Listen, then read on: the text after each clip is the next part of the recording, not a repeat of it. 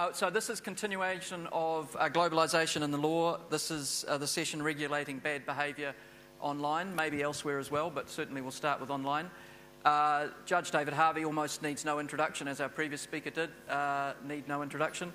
I must say I have appeared before him several times in the courts, clarified as an advocate only, but there's time, I guess, for both of us.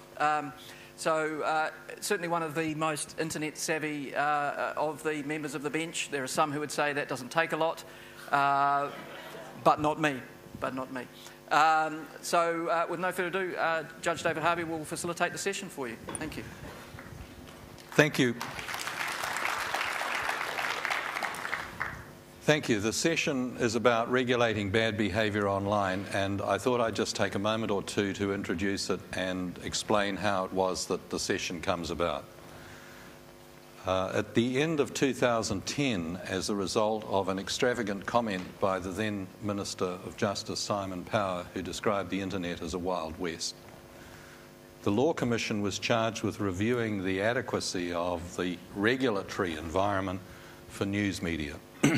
And there were three issues that the Law Commission was asked to address. What the definition of news media was, which doesn't interest us today, whether or not the Broadcasting Standards Authority and the Press Council should have an extended jurisdiction, which again doesn't interest us today, but finally whether the existing criminal and civil remedies for wrongs such as defamation, harassment, breach of confidence and privacy are effective in the new media environment, and if not, what alternative remedies may be available. So we're going to focus on that.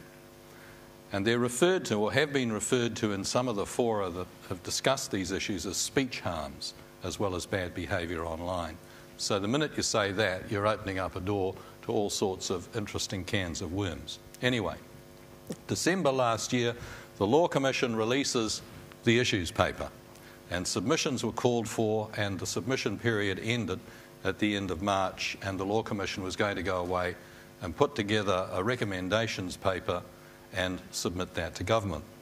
But there was an intensive campaign in the New Zealand Herald, I'll just use the word intensive, there are other words which could be used, which focused upon cyberbullying, and the new Minister of Justice, Judith Collins, asked the Commission to accelerate its recommendations regarding misbehaviour online.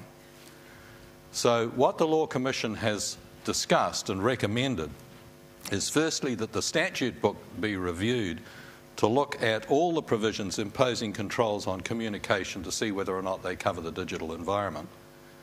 They suggested a new offence of what's called malicious impersonation of another person, that is, using somebody else's identity, amending the Harassment Act to remove any doubt that its provisions could cover cyberbullying and online intimidation, clarify offences relating to the misuse of a telephone device and extend telecommunications into the digital environment, change the Human Rights Act to remove doubt about publications likely to excite hostility or against or bring people into contempt on the grounds of colour, race, ethnic or national origins, and consider amending other sections of the Human Rights Act to reflect that cyberspace should be viewed as a public place.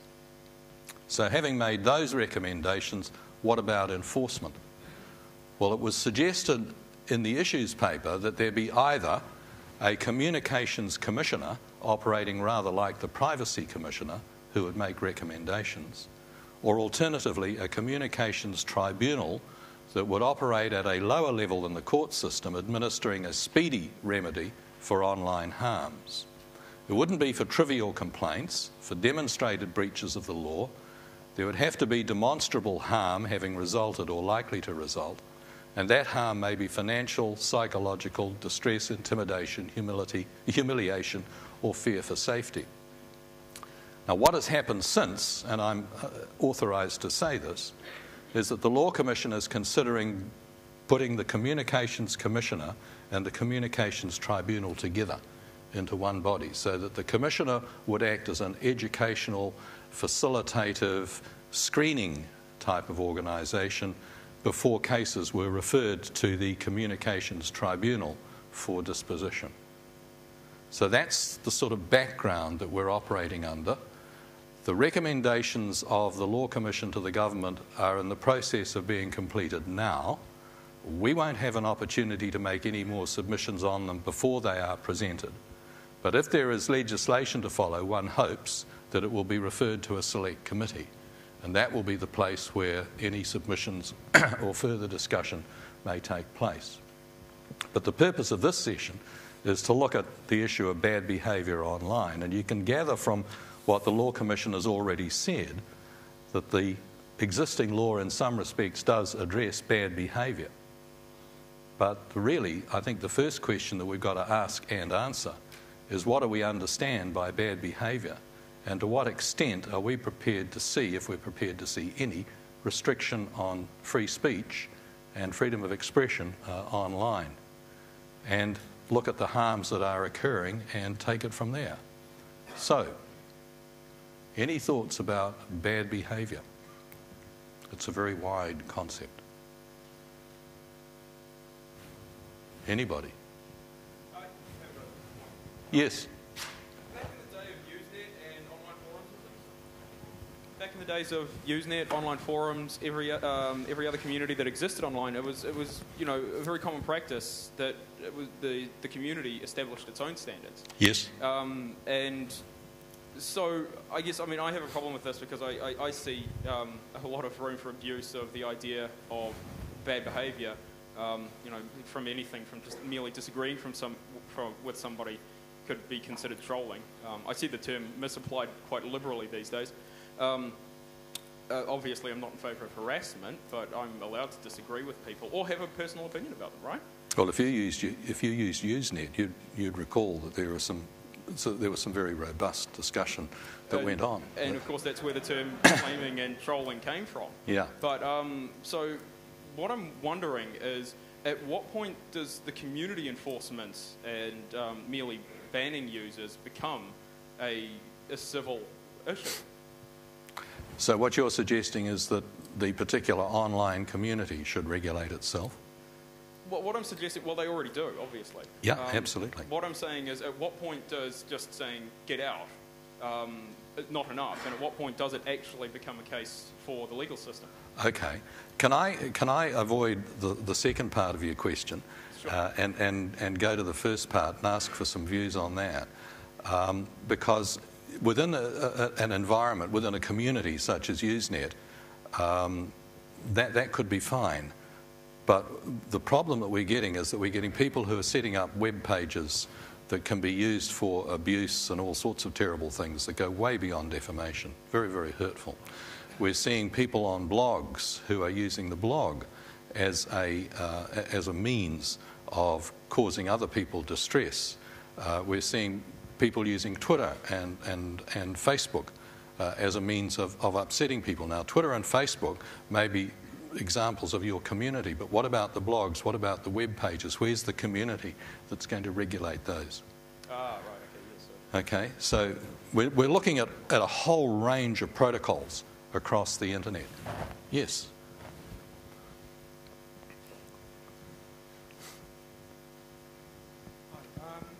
I just had a question. I think it was around the third point you were discussing, publications of books. About news media? Is this on? Yep, it is now. I guess the question was around the difference between what you're discussing, hurtful speech or things that are causing people distress. Yes. What are facts for one person can be distressing for another. So, and what do we have a definition of what it requires? Is it sufficient that something causes someone distress in order to consider it in this category of behaviour that warrants legal intervention? The answer to your question is yes, and indeed it can be true, and that comes under the umbrella of the Harassment Act, because what you have within the Harassment Act at the moment is a two-stage test. You have something that is hurtful to me, and I'm disturbed by it. Now you may say, what? he's disturbed by it, that's absolutely nothing. But you've got to look at it from my subjective point of view. And then what you've got to do is apply a second test, which is an objective test. Is that reasonable for a person in my set of circumstances to feel that way? So it can be true, yes, and indeed there have been cases where true stuff has been found to be harassment. The next thing that follows, of course, is whether or not there's a remedy available. So, and that's another question. Yeah, Does that answer the question? It does answer the question, but it raises, I guess, the question of, say, freedom of religion, where you have two different religious points of view, which are in conflict, and the adherents of one belief obviously believe theirs is absolute truth. The other belief believes that they're the absolute truth, and they both believe each other are complete heresies. And obviously, in a well, that's been going on as long as... Obviously, yes, yeah. Yeah. But the point the early Christian church is a really good example. They just excommunicated people. Yeah, exactly. Yeah. So it was rather like your example. Actually, following that up, just quickly injected something. A while back, several churches actually got a couple of programmers and built bots that could run around YouTube downloading atheist. Oh, okay. That's interesting. Back to you. I'm sorry. We were talking about the true facts that are in direct conflict with one another. Yes, I mean, obviously from each perspective, they believe that they're saying something true, or at least genuine. They have a genuine belief, and that genuine belief, when communicated to the other person, is actually hurtful, and the other person is genuinely hurt. So in other words, I'm saying both people are being completely genuine. The whole point of free speech, there's no point in having free speech if you're going to limit it when it hurts someone. Oh, sure. Freedom to express the thought we hate. Yes, it's... That was what Justice Oliver Wendell Holmes described it as. Yeah, and it can be a genuine harm where people can feel... Yeah, absolutely. Grieved by it. I agree. And it's a fine balance, and it's a very difficult one. David? Thanks, David. Just want to comment on limits and powers. And I think we need to be careful when we talk about what's the real problem out there, cyberbullying, harassment, how much the law can do. There was a good example in the paper this morning, if you saw, of a London young woman who got cyberbullied and harassed off Twitter because she tweeted, "Is Wimbledon held in London every year?" And 21,000 people replied to her, all in fairly derogatory terms, remarking on her intelligence. Now, no law, I think, is ever going to change situations like this. In terms of what the law can do, though, if I'm going to just touch on what I call a good power and a bad power, the bad power which causes me some concern is the talk of a body that's not a full court having takedown powers. If, for example, I hold the opinion that Jamie is a scumbag, and I say that on my blog, and I'm willing to take the legal consequences for it, I have some hesitation about somebody being able to say, you must remove that from the internet. Plus, to be blunt, it won't work anyway if you're really committed. The strides and effect, it can appear elsewhere. What, though, I think can be an innovative solution, most people, I think, are worried about reputation. The most common request I get from my blog is, if you Google my name, something someone said about me on your blog, or something I myself once said comes up really high, I don't want future employers to see it. Now, let's say, for example, I'd said Jamie is a bankrupt, and that's actually not true. Defamation isn't actually, for most people, affordable, and if you're taking on sometimes people on the internet with no money, it's absolutely futile. What I think could be a good power for the proposed tribunal commissioner is the power of arbitration and finding of fact, where they could go in and say, well, what's your proof that he's a bankrupt? And Jamie would say, I'm not bankrupt. A company I used to be a director of went bankrupt. This is all false, by the way. But that was 2 years. Yes, thank you. That was 2 years after I left that company, nothing to do with me. And if that tribunal or commissioner made that finding of fact, then I think people would link to it. Media, like they do with Press Council, BSA, would link to it. And what happens in Google? That would probably go up high in the Google page rank. Because I think the best way to fight bad info on the internet is generally with good info. You probably can't get rid of nasty stuff someone's determined to say about you, but if there was a low-cost, on-the-papers method available for people to be able to clear their names effectively, that's certainly a model which I hope the Law Commission may look at. Thank you. Thank you, David. Is there anything arising? Yes. Mostly false. Sorry, can I? I'm sorry.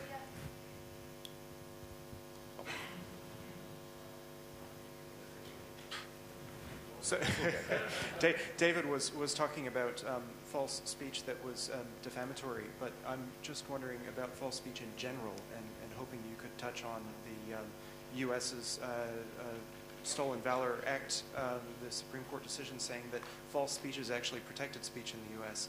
How is that going to impact on these issues here in New Zealand? I think James Gilmore, who was a writer on the internet in the early days, said that the First Amendment is a local ordinance, and it is. We have a freedom of expression right in New Zealand under the New Zealand Bill of Rights Act, the freedom to impart and to receive information, but the Bill of Rights Act is a little bit hedged around. Your false information right of speech, well, you know, the First Amendment allows an awful lot of stuff that wouldn't be allowed in other countries, from Russia all the way through to China and so on. To give you an example of false speech or irony as a speech that caused some difficulty, there is the case of the Queen in Chambers, currently under appeal before the English Court of Appeal, where Mr. Chambers was snowed in at an airport in the Midlands and put a tweet out that if they didn't get rid of the snow within 4 days, he was going to blow the effing place up. And of course he wasn't going to, but the authorities took umbrage at this and they prosecuted him, and he's been found guilty and has been fined. But there's an issue of speech there. Of course it was not, it wasn't a threat. He's not a terrorist. He just wanted to get to see his girlfriend in Ireland. But you know, that was kind of false speech as well, and it's being prosecuted. So you have different rules for different countries, and I think that sort of might deal with the issue of the First Amendment. The problem that you have with the First Amendment is that with the internet, the First Amendment now applies worldwide, even if it is a local ordinance, because that false stuff does get out there. I'm much more interested in New Zealand. Is sure, false speech so am I. protected? Yeah. Would false speech be protected? Depends on whether or not it's defamatory. You know, I could broadcast a falsehood. The sun isn't going to rise today. So what? It's false, and I put it out on Twitter. Does it? What is the meaning? What's the significance of that? You see, the thing is, and I hate to be a lawyer on this, it depends.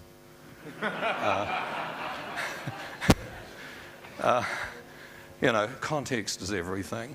But you know, if it is false and if it's going to cause somebody harm, either reputational harm or psychological harm, then there may be a remedy.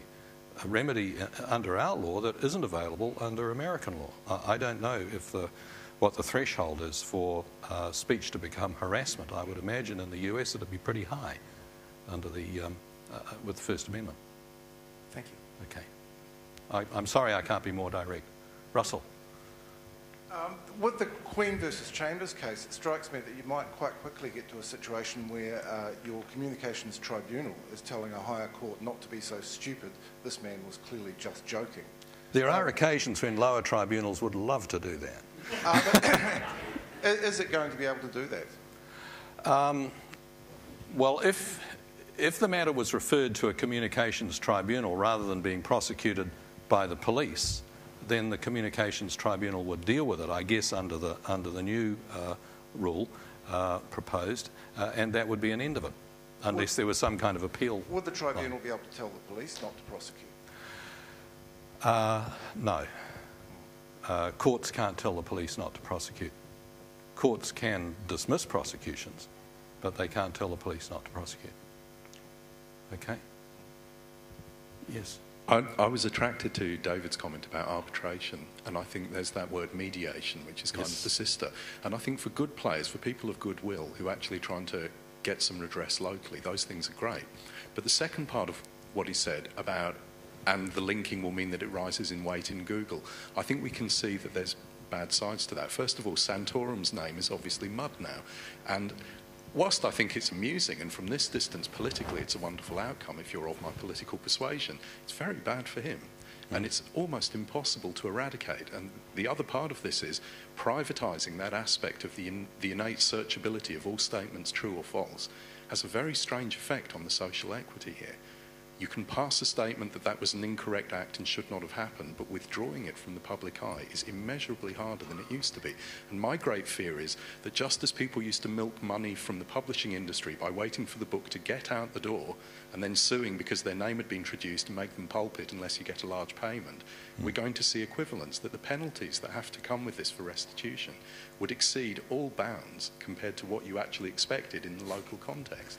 Yeah, I think one of the things that is proposed by the Law Commission is that there would have to be a threshold for the vexatious complaint on the one hand and the real complaint on the other. Difficult to work out how that threshold is going to be reached, and that, I think, is the reason why they've suggested a merged communications commissioner then to the tribunal. The commissioner would carry out that vetting effect and probably would engage in the mediation as well. The only problem is, with mediation, that's a wonderful idea and it's great, but it's conditioned by the comment that you made of people of goodwill. You read some of the stuff on the blogs that's going down. I really don't think that they're people of goodwill. I won't give an opinion on what they are, but no doubt mental health professionals could help. Hi. Martin. Yes, Martin. NetHui. I just wanted to pick up on what David said earlier about Jamie and just... No, specifically about the comment about whether the tribunal should be allowed to order takedowns, because there's obviously a very negative view about takedowns, and I would say that a properly set up tribunal should be able to order takedowns. To pick up on that previous point, basically, if your blog said, assume Jamie was a teacher, it's hard to imagine, but assume Jamie was a teacher, and your blog said Jamie sleeps with his students, as long as that's up, that's massively damaging. And because the community says where there's smoke, there's fire and all that kind of nonsense, the quicker you can get that down, the less damage it will do. And so there are times when I think a takedown is, a reasonable tool. Marie.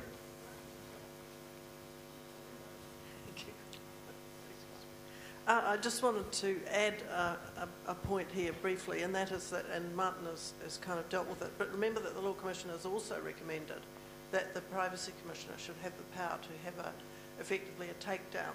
And this is operating more where, like the flatmate who snaps a shot of the girl in the shower and then puts it up on the internet. And it seems to me you do need a takedown power, David, to protect the ordinary person, going about their daily lives and being, treated in a very offensive way. And just to reassure you, the takedown power that the Law Commissioner has proposed for me would be appealable, so there's plenty of option to argue the toss about whether or not, all these other things apply. But it does seem to me that you've got to deal with the fact that people feel helpless in the face of the sort of technology onslaught and the ability for very offensive material to be widely and persistently pervade. And so, as Martin says, I think a quick takedown with an appeal doesn't seem to me to be terribly offensive to free speech. Marie, could I just pick up on a comment that you've made there? A takedown that is appealable. Are you suggesting that the material would be taken down subject to an appeal, and if the appeal was successful, the material would be restored? Or are you suggesting that there be a takedown notice and the notice would be appealed and then the material taken down and obliviated? Thank you, Mr. Lawyer. Yes, it's I can't help it. It's in my DNA. I forgive you. I think it's the notice that's appealable. But the idea would be to fast track it so that it would, Sure. be able to be done quite quickly. Yep. Okay. There was, yes. Hi, Richard Hulse. I'm on a school board of trustees, and a lot of the conversation I'm hearing already is about interactions between consenting adults who are relatively mature, what I see as a trustee is students who've been subjected to systematic bullying via social media, sometimes over months and months. And then, of course, they appear before the discipline committee because they've retaliated in the physical. These remedies, of course, are suitable for intelligent adults who can, possibly mediate and, discuss. But for students, they don't want to rat on other students. They don't want to. They want to fit in. Sure. Acceptance. Yeah, they want acceptance. But in fact, I think we have a bigger problem with our young people in that they don't have any place to go. They don't necessarily have adults that they can talk to, and they don't know how to process this abuse, which is often very personal. Yes, I agree. It's very, very difficult. And, the answer is not to say turn off the phone or, don't log on. There was a contribution there, and maybe Lee might have something to say about the cyberbullying site. Yes, please. I just really want to ask how meaningful a takedown notice can be. I can ask someone to take information off one blog, but I can't guarantee that information, that photo that's been taken off me against my will, isn't mirrored throughout the internet by the time my takedown notice takes effect. Is it a? No, I don't think it's an unreasonable recourse. I just wonder if it's a possible recourse. Well, you raise a very interesting issue, and it deals with some of the inherent qualities with the new communications technology, and one of them is the persistence of information. The takedown would be effective in that it could not be reached again. It may well have been distributed somewhere else. It may well be on the Internet Archive, for all we know. But I think the effect of the takedown notice is that it isn't immediately available. And that would be the answer. Lee, do you have something to say about school kids and I guess I do now, thank you. A lot of the bullying that goes on between students can be taken down because it's on places like Facebook, which have terms and conditions and which will respond if it is reported. I think there's probably a little bit of lack of information about how to do that, and we deal with that a lot. But I also say that some of the modelling that we see that happens for students is because adults are so vindictive and nasty online. So as long as you've got that, how can we expect young people to behave any differently, actually, when the model in front of them is often as bad as what they're doing to each other. But I agree, it is definitely a problem, and the distress and the ramifications of that distress, we see a lot of, and it's huge. It can be absolutely huge. For a 14-year-old, they can't deal with that kind of persistent bullying that any of us could probably just go, that they're just being an idiot. So, yeah. Thank you. Yes. Cyberbullying was a big issue in the United States, still is, but what I've noticed is that a lot of the schools now have made it a #1 priority, and it has sort of changed the culture of the students. They know what it is, they know when it happens, and so I guess what I would propose is perhaps consumer education, parent education, student education to let them know that this is not acceptable. There was this 3-pronged approach to dealing with cyberbullying in the U.S. It was stop, block, and tell. And the stop part is, if you are being bullied, rather than ranting back and pulverizing or, getting your own expletives in, you just stop, you block it, and then you go tell someone. So that's what I think one of the real remedies would be, is to educate the students and the populace and let them know that it's not tolerated and that it is not okay. So notwithstanding the First Amendment, you've got a social solution, much in the same way as was suggested over here. Deal with it within the community. Don't necessarily make a law, because the approach in this country is, something's wrong, let's make a law, let's regulate it. Well, sometimes the law laws are either too hot or too cold. Sure. If you notice in the incident of the Rutgers student, Ravi, I don't remember his last name, where he had a camera on his roommate who was gay, and the roommate subsequently committed suicide, I think he got off with 30 days of community service. So some would say that that remedy was too cold, and then others too hot, where you would put a youngster in jail. That probably would not be a good remedy either if they're in jail for a long period of time. Sure. Can I? Yes.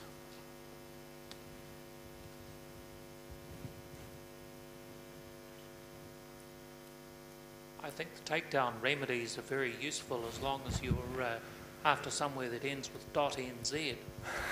The takedown remedies will be of absolutely no use at all anywhere else in the world. So while I think the solutions proposed are all excellent, they're not going to get rid of the problem by any means at all. Most bloggers, for example, use one of the proprietary systems, Blogspot or one of the others, and none of them are hosted in New Zealand, so where's the jurisdiction to order the takedown? Well, okay, Chris, interesting point that you raised there, because there was a case, I'm not going to be a lawyer, but it was way back in the 1990s where there was a website that was hosted in California where the administrator of the website was present in New Zealand, and the administrator was ordered to take the offending material down. It was a domain name case, New Zealand Post and Ling, and that was a case where there was jurisdiction because the person who had control of the site was in this country. I think that's one way of doing it, although I do agree with you, getting WordPress or Blogspot or whatever to take the stuff down is difficult. But if the author, Farah's good at throwing other people's names around, so I'll throw his around. Farah is here in the country. He can be enjoined to remove the offending material from WordPress. Yeah. And I think that's the answer. Yeah, I've got direct experience of how this doesn't work terribly well, because in my day job, I investigate complaints about things like this. And in this case, it was a Canadian businessman who said that this particular website had a lot of defamatory allegations about his business practices, which may or may not have been correct. The person who was posting it, however, did several things which made it virtually impossible. They posted them all on a website which was very pro-freedom of speech in the United States. Sure.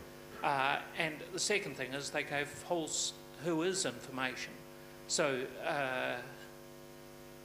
if you... Oh, the truly dedicated misbehaviourist is going to find a way around it, no question. There's a contributor at the back there.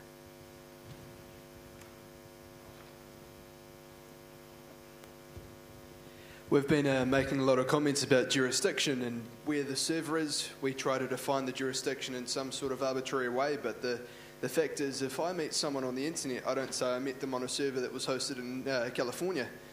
So the internet is a place, but there's no high court of the internet, there's no government of the internet, there's governance, which is vetoed by the Department of Commerce in the US, but there's no internet place. And I guess the issue is, when you want to move to a country, if I want to move to Australia, I need to accept the right that I may be sent to prison for X amount of time, I may be fined for doing certain things. How do I get internet citizenship? Can we make an internet where people need to pledge, some huge sum of money? Like when you rent out a house, if you leave the house in a bad state, you don't get your bond back. What if there's a bond of $20,000 to join this certain internet, and if you can have access to that, but if you misbehave, you accept whatever punishment, or you forfeit your $20,000 and leave? I reckon there's a notion of the internet, if it is a real place, should we start treating it like a real place? No, well, the internet isn't a place. The internet's just a communication system that enables people to behave in a certain way. The problem is not the technology, the problem is the behaviour. We've met the enemy, he's us. But if you're talking about jurisdiction and there's a number of people across different jurisdictions... I can have a long discourse with you about jurisdiction perhaps after the session, but I'm sure there are other contributors. Mike O'Donnell, yeah. Cheers. A little bit in context of what Pamela's saying, but also the earlier comment. The proposed institution would be able to develop good relationships with some of the big global players. I know from personal experience that my dear old mum in Temuka is going to have bugger all chance getting Google to take something down or getting a phishing site taken down from a website. But if other institutions in New Zealand approach those and have got an existing relationship, then the effect can be a lot more immediate and quick. And this organisation, if it was to work, David, I think would have to have those sort of relationships with key players. Let's give up perfection for a moment. This is the internet. It's not perfect, like me, according to my wife. But, you know, perfection... What, perfect or not perfect? I think, no. Let's forget perfection. This is the internet. It ain't perfect. But what it could do is have a pretty good whack at it, I think. And the other thing, too, is if people here are long enough in the tooth to remember the Unsolicited Electronic Messages Act, and I was against it. I thought, what a waste of time. You know, most of the spam I get is from offshore. It actually, even though it's just a New Zealand act, actually had a pretty good effect. And it means all these, you know, flogs like David Farrar who send me unsolicited emails, if I don't have the ability to unsubscribe at the bottom, then shit, I will report it and something will happen. Yep, sure. And let's also not forget there was a comment about community or self-moderation there. That would still continue, and in some ways the line as to what's allowed and what isn't allowed would be drawn more cleanly and more sharply because of the precedents coming out of this organisation. That, the Communications Commissioner, I would see as being the organisation that would lock in with the Googles and the Facebooks and the internet conglomerates. Yes? Jeff Houston from Australia. I see a whole bunch of issues around enforceability, but I see issues around enforceability in many things that we do as a society, and particularly in an area where communication is involved, where the parties involved and the act you're doing can be in 3 different places all at once. But that shouldn't stop any community from clearly expressing their values and expectations of behaviour from and within themselves. So I think you should clearly express those values about what you think is inappropriate behaviour, and speak clearly about how you would like to see that enforced, and within the power of your jurisdiction, enforce it. And yes, you are going to find a whole bunch of corner cases, and yes, you might well find some behaviour where if I wish to defame you, I go and get a server in the Ukraine. But that doesn't stop you from saying that it's wrong and it should not happen.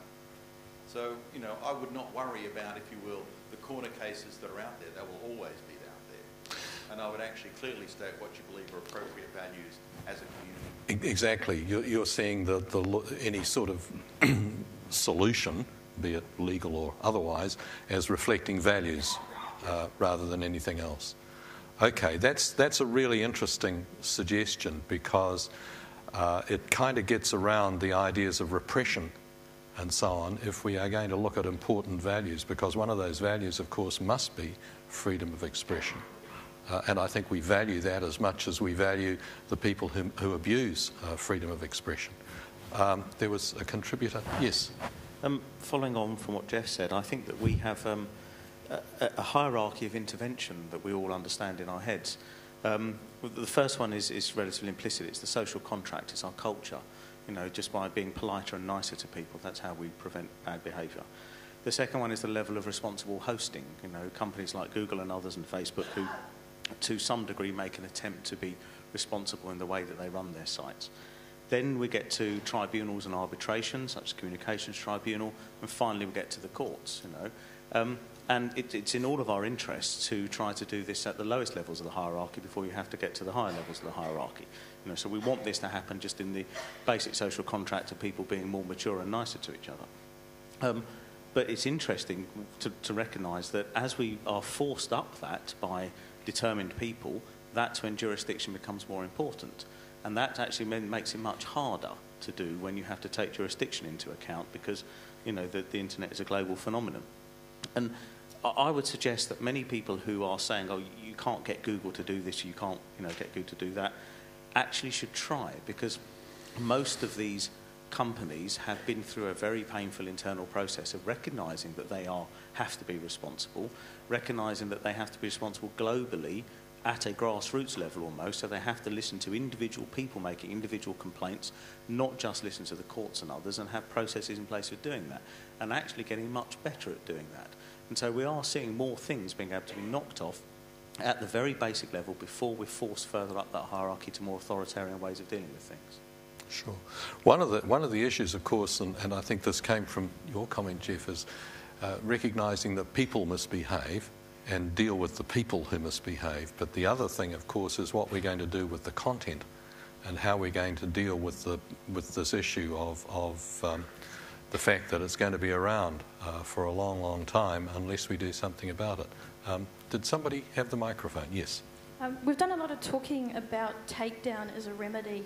I'm a target of ongoing harassment. It's been going for about half a decade from someone who doesn't want women to do open source and wants me out.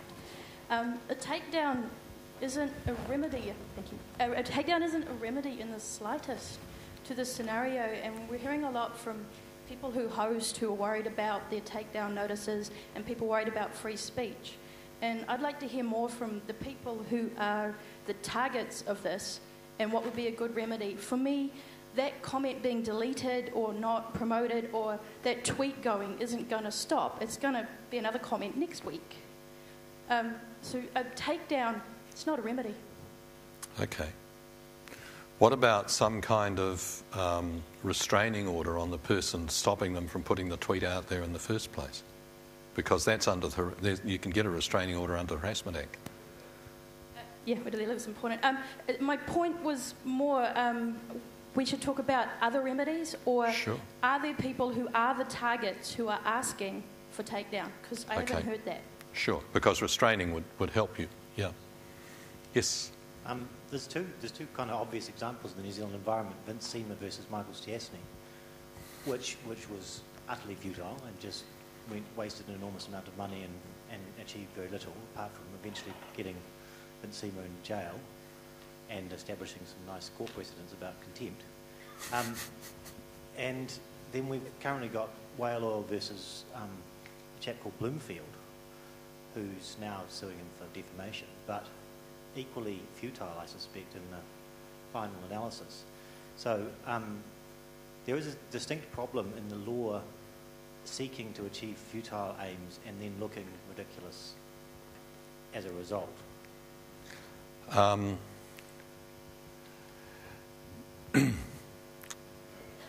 Yeah, I don't think I'd better comment about either case. Only to say that I think the proposals that the Law Commission is making about a communications tribunal recognises some of the difficulties about defamation, for example, which is a phenomenally complex and expensive process to go through and quite beyond the reach of most people. And the other issue, of course, is the willingness of people to comply with court orders. And that is a fundamental thing, because if you don't comply with a court order, then there is the contempt remedy. But, you know, you can be binned for contempt and then just go out and do it all over again. And there are people who are not happy about complying with court orders, and that's just the problem. But in this respect, I think the Communications Tribunal at least will offer some kind of speedy solution and a cheap solution for people who would find it otherwise impossible to go before a court or the established procedures that we have. It's a fast-track justice solution. Yes? Just following on from both Brenda and Alistair. When someone is offshore, can we hold them in contempt? And although it's kind of truthless because they're offshore, can we basically say, you're not welcome in New Zealand, or when you turn up in New Zealand, you're going to have this thing thrown at you? Well, that's a possibility. Fly that across all the other other countries where New Zealanders are going to those countries and so on and so forth. And do we want to do that? The person offshore can be subject to New Zealand jurisdiction. And I'm not going to go into the detail about that because it's kind of complicated. But just, trust me, I'm a lawyer. Yes, Your Honour. You can. The other thing about extradition, I'd rather not go there. Can't say I didn't try. David, if I could just make a comment about your feeling about this seems to be very clearly through the points that you've emphasised, and I think you're correct, is, when somebody commits a crime, it's not undoable. If I were to punch David Farrar in the nose because he said I was a bankrupt, you can't unpunch his nose. No. And as Brenda points out, takedowns, it's too late. People have seen me naked in the shower and you're all laughing at me now. So this idea that somehow the one-way arrow of time can be reversed by legislation and the operation of a commission is not true. Now, I'm sure I'm going to get the argument, well, no, we can't undo it, but we can stop it from persisting. And you've done the persisting thing. I'm sure Martin Crocker has mentioned that the problems are often that it continues. But even so, I think at the end of the day, you can't undo the crime. So how do you make people more resilient to it? Okay. Now, there's a good claim over here that we're all grown up adult human beings, and if you were to insult me continuously, I would just brush it off. The hell. And I think Jeff's point about we want to express our cultural values even if they're unenforceable, well, then I'd go to Lee's statement that a lot of the bullying that we see in children is actually modelling, I don't know, Parliament, our sporting activities. Sure, what happens on the sideline. Yeah. And we've just seen a couple of referees give up the game because they can't stand it. So, I think we just have to be very, very clear about what our cultural values are, aspirationally, yes, but actually empirically, I'm not so sure. And if I can just, one last point. You talked about an intensive campaign by the New Zealand Herald regarding victims of bullying, and that's just tragic. Shocking. It's no question. Happens to a very, very small minority of people, and I just wish it didn't. But before we get carried away with the idea that this is an issue for children, my recollection of the minutes of a meeting of NetSafe, and this is from a way back, was that the calls, 60% of the calls to their 505 line at that time were from people over the age of 18. Sure. So this isn't an issue about protecting the children. You don't gain any leverage out of that. It's protecting us all from the bad behaviour, and whether that's going to be solved by legislation in the same way that children's faces are no longer ripped off by dogs because they're now microchipped or not, I think that's the really bigger question. And I think you're right that the knee-jerk reaction in New Zealand is bad. If we just make a law against it, it'll stop happening. Well, I haven't seen that at all. Yeah, right, thank you. Just to, I'll be with you in a moment. Just to take a point on the arrow of time, if I can use the metaphor. No, we can't undo the punch. No, we can't bring back the dead. But what we can do is we can recognise that somebody has misbehaved or fallen below the standard or has offended against the values, hold them responsible and call them to account. That's what it's about. Sorry, I absolutely agree with that. Okay. And it doesn't undo the punch. The judge not a million miles away who has done that, I think, for violent suppression on blocks. Somebody has been done for it. And I think everybody else gives it consideration and think twice before they go ahead and do it. Yep, okay. Yes. I was merely going to point out that sometimes these problems are actually quite old.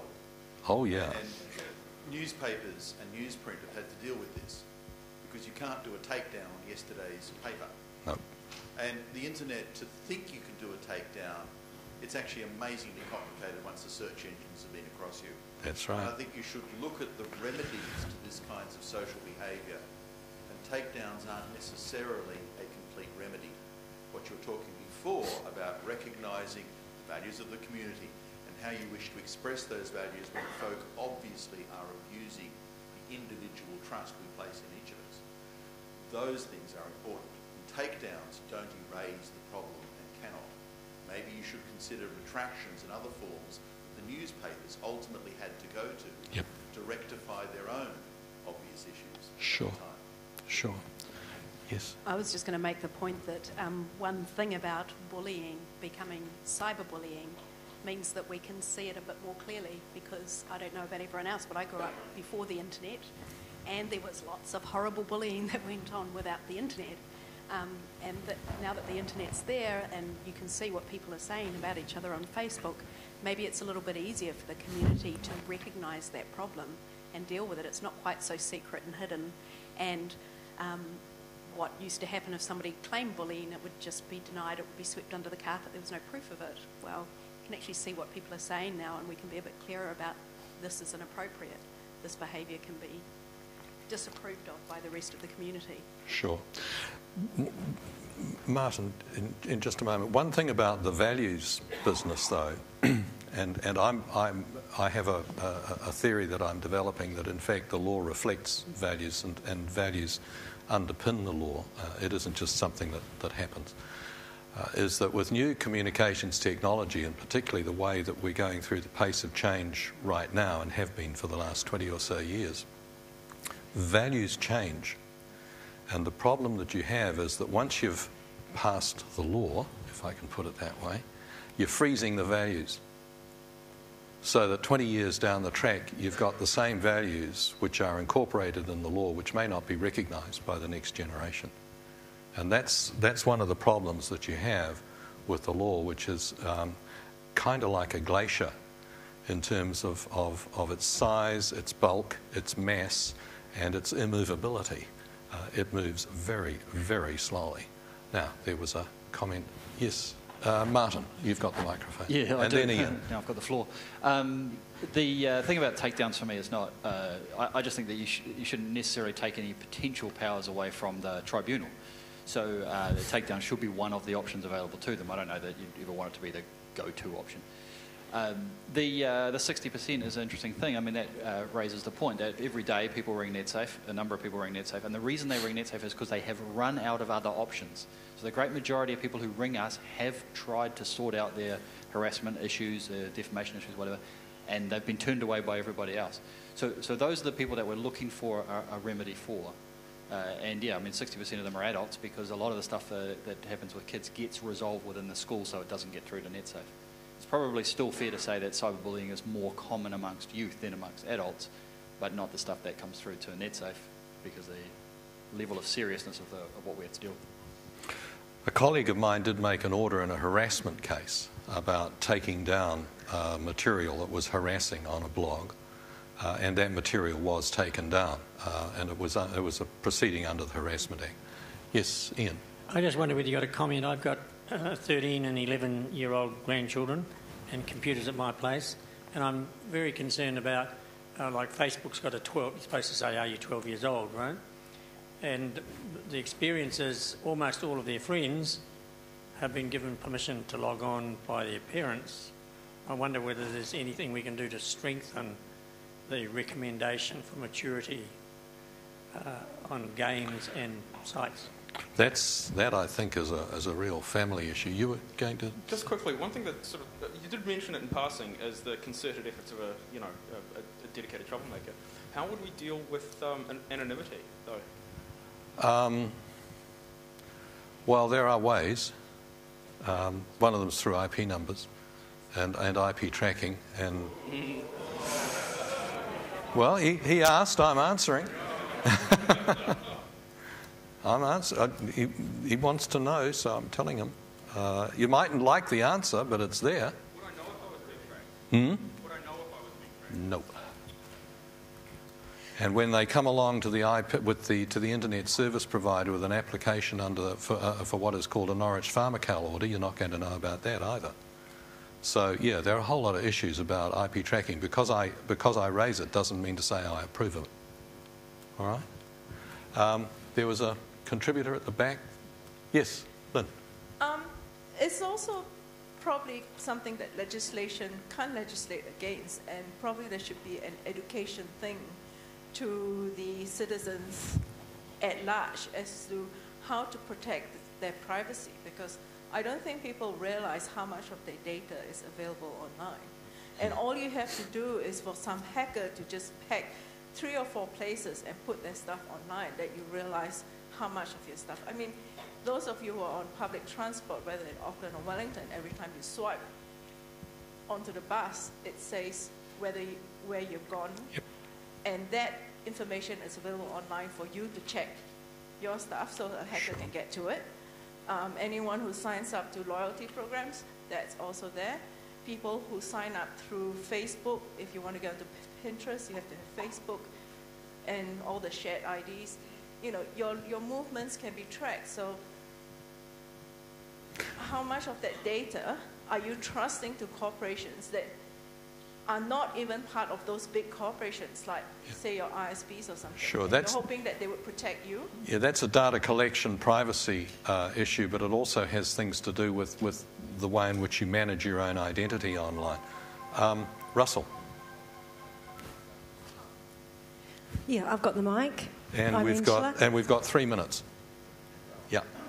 Okay, just really quickly, I'm just a teacher at the Chalkface Technology in a boys' school. Just really interesting to hear the comments that are going around. They sort of go to an adult level of talking about defamation, into law and values, and then back into sort of down into cyberbullying and bullying, and then sort of down into children. Really interesting. I think that from the snapshot I get, NetSafe are amazing. They do an amazing job. I think they're totally underfunded in comparison with other countries around the world with what they're able to do and the millions thrown at government to them. But they're an amazing resource that educators grab and work with. Talking about educators, they have to imbue a value system into students of all ages to do with cyber citizenship, safety and literacy. Many of the educators are not confident to do that. They can work with the tools, just like adults work with the tools of the technology, as do the children, but may not actually have the expertise or the confidence to work in that area of what is behind the tools we're using. So comes a value system, and I think that as educators too, we're trying to keep up with the knowledge that the tools are being used extensively with expertise by children in using the technology, but with little wisdom. And we are a little bit reliant on some laws coming to back up our values that we imbue into the children, as with teaching parents as well, to help them get on board and feel confident about looking after their growing children. So one of my points is yes, values is hugely important, underpins law, and law underpins values, I agree.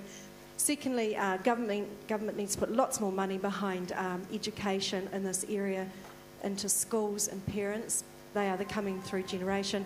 Thirdly, reputation management with youth, really developing, it's not compulsory in schools to do any of this. It's embedded in what we call an e-learning framework that citizenship, safety and literacy is taught. But teaching youth, they want to talk about Facebook, they want to talk about all of the issues, but are there the people around them who can talk them through that from a point of wisdom, not just their peers and how they use it as a tool and entertainment and social connect tool. They actually want to get under and understand it and establish themselves from that point of view. Thank you. Russell. And I think we'll make Russell's comment the last. Oh, how nice. I think... Last word, Russell. I think we're in danger of developing a bit of magical thinking about takedowns here. If I'm moderating an online discussion, I am the first arbiter. If I decide something is defamatory or offensive, I will take it down. By the time I get to it, it's probably been crawled at least once by Google. But the idea that I cannot limit further damage by taking it down seems ludicrous to me. If it's a historical issue, and I've struck this like David once or twice, I won't take it down. I'll annotate the offensive or defamatory material to make clear that it's not valid. But the idea that you can't limit damage by taking something down just doesn't make sense to me. Okay, thank you, Russell. Indicating that there's a responsibility on blog hosts as well. People, thank you very much. I think this has been an interesting session. It's a conversation that's going to continue, and the Law Commission will be coming out with its report, I have no doubt, very soon. You'll have an opportunity, no doubt, to continue the conversation. This has been your session. Thank you very much.